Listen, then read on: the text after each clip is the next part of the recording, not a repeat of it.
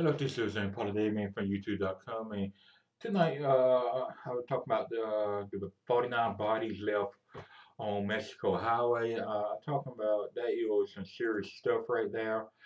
Um, I do not know what you can really do about that. I mean, Mexico is like a third country. I cannot figure out why the government cannot really improve its people, improve its society, anything like that.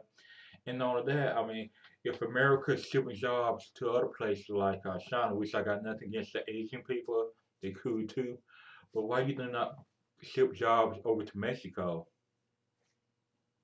To me, you would save money. One, close, and two, I think that they'd be more happy to work for $1 an hour or $5 an hour, whatever.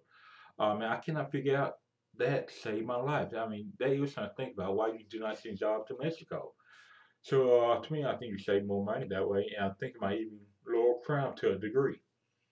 So just give me your take about this 49 body left on Mexico Highway. And if you were president, governor, mayor, or just everyday person, how will you consider to solve this problem?